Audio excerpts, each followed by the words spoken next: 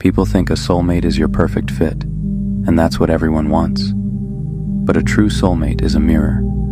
The person who shows you everything that is holding you back. The person who brings you to your own attention so you can change your life.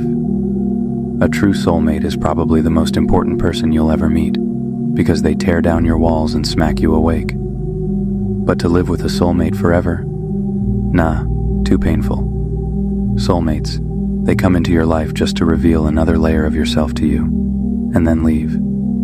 A soulmate's purpose is to shake you up, tear apart your ego a little bit, show you your obstacles and addictions, break your heart open so new light can get in, make you so desperate and out of control that you have to transform your life, then introduce you to your spiritual master.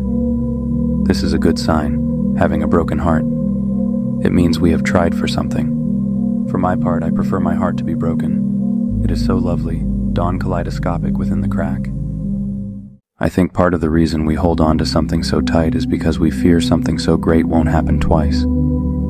Anything that feels forced or harder than it should be, or causes you pain and distress, is not meant for you. There is power in letting go, a power that brings more peace and serenity than being stuck in situations that make your heart a bit heavier each and every day.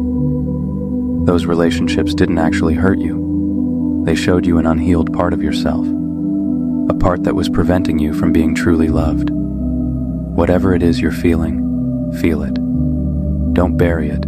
Don't hide from it. Don't ignore it. Feel the awful, brutal feelings in the strangest, most inexplicable way. We need those lovers that we never fully let go of, because each one of them represents a whole entire world within ourselves. You know the famous saying, if you truly do love someone, you will learn how to let them go.